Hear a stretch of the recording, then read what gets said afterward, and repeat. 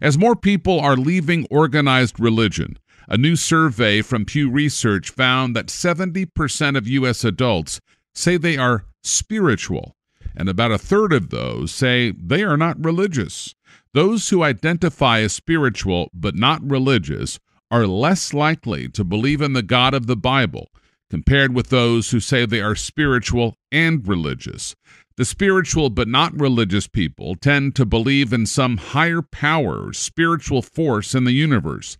They're also more likely to believe that spirits and spiritual energies can be found in animals, parts of nature, cemeteries, and crystals.